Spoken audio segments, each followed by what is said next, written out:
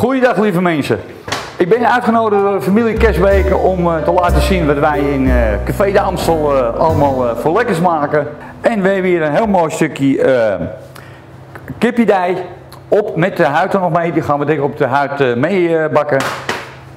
Onze sperrips waar we best wel trots op zijn. En we hebben sinds kort een stukje longhaas. Je moet hem alleen wel heel goed snijden, want doe je dat niet, dan zit je te kauwen en dan vraag je bij mij een dokkiebek, want dan moet je er thuis verder op kauwen, kom je er niet doorheen. En ik zou zeggen, kijk lekker mee. Nou, we hebben een hete pan. En dan doen we een klein beetje gewoon zonnebloemolie, want die longhaas heeft zoveel smaak voor zichzelf. En het is eigenlijk de bedoeling dat je hem eigenlijk alleen maar even een mooi kleurtje geeft. Zodra die olie van de pan afloopt, is hij goed heet. Dan gaat hij.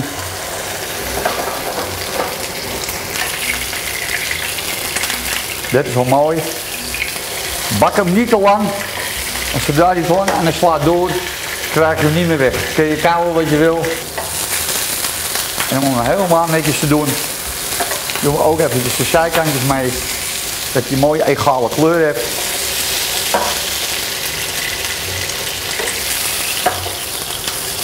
Even spieken, kijk, die gaat al harder.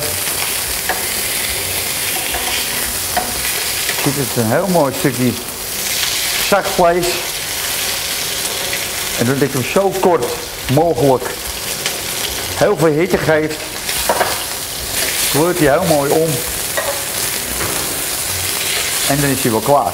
Zet hem even op een bordje. En dan mag je even bij komen van de schrik. Nou, dan gaan we nu met de sperripjes beginnen. Zelfgemaakte marinade natuurlijk. Dan gaan we die even aflakken. Dus alleen voor het kleurtje. En even die eerste smaak eventjes in je mond. Op de mooie grill. Dan heb je hier de kippendij. Die doen we eerst eventjes met de kantjes zonder huid. Doen we hem even erop. Ook eventjes voor dat die heel mooi gaat kleuren. Kijken we tussendoor even hoe de sperrips gaan. Dat gaat hartstikke mooi. Kijk eens, mooi kleurtje. En dan de kennis onder ons, want ik hoor mensen nu al zeggen van, hij heeft hem niet gevliesd. Dat doen we altijd naderhand. Op het moment dat ik die vlies eraf haal, valt hij uit elkaar. Kijk, die kippen daar, ja. Die hebben zijn tijd nodig. Dat gaat helemaal goed. En dan ga ik tussendoor eventjes, ik ga natuurlijk een beetje snijden. En natuurlijk een augurkje tussendoor, hè. Dat is altijd wel even lekker. Voor de frisse smaak er tussendoor. En zoals jullie weten, we zijn allemaal in Café de Amstel samen begonnen met een balletje gehakt. En sinds kort gaat de keuken gigantisch. Loopt het allemaal hartstikke goed.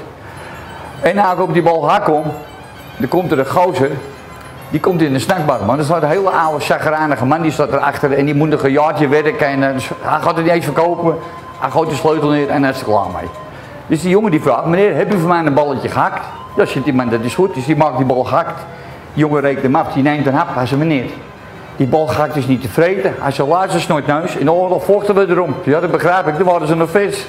En ik hier een beetje biesloop. En we doen een heel dun uienringetje. Hoor een hoop geknetter al achter me. Nou, dat gaat mooi. Dus dat gaat helemaal goed komen zo. Heb ik hier de longhaas, je ziet het. Mooi kleurtje, heel klein beetje sap laat hij los. En die ligt heerlijk te rusten nu. En je ziet het. Heel mooi zacht is hij. En dan gaat hij zo meteen nog even op de grill. Om nog een beetje smaak en de temperatuur er weer in terug te brengen. En de partij brandt. Dan heb ik nog een bordje. Ergens. Die gaat hard hoor. Cool.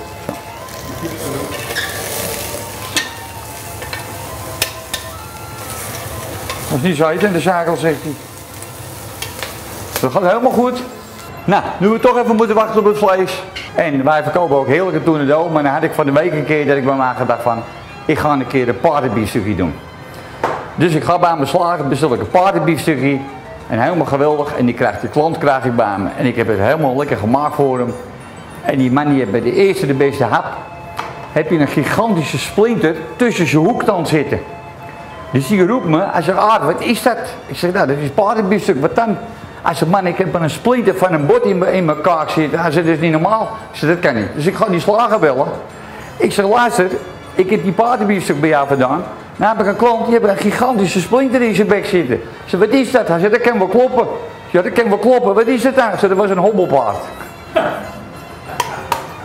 Nou, het is wel mooi gekleurd. Daar kunnen we wel mee verder. De kip gaat goed. Ja, dus de enige goede kant, ja. Nou, dan hebben we hier het longenhaasje natuurlijk. Zo mooi als hij is. Lekker uitgerust. Alleen, nou gaan we een klein beetje temperatuur. Hoeft niet bloedheet. Als je gewoon een beetje zijn lichaamstemperatuur zeg maar weer hebt, dan mag je er weer af.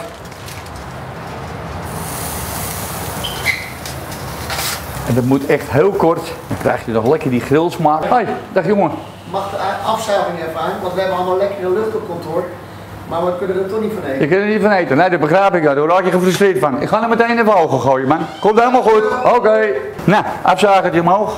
En zoals je ziet, hij is knalrood nog. En daar is hij dan. Het longenhaasje. En het enige wat we daarmee doen, heel klein beetje kruiden erover. Dan hebben we het kippendijtje. Doen we hetzelfde mee. Marinade eroverheen. En die staat bij ons een klein beetje bekend als de schransplank. En natuurlijk op het speerrippie om het een beetje gezellig eruit te laten zien. Voor het kleurtje. Nou mensen, dat ziet er toch fantastisch uit. Ja mensen, en die augurken zijn toch helemaal geweldig toch? Ik loop er alleen maar van te eten. Ik zou het eigenlijk hierbij gebruiken. Maar die Kesbeke, ze zoeken het maar uit. Dekseltje gaat erop en papje neemt je lekker mee naar huis.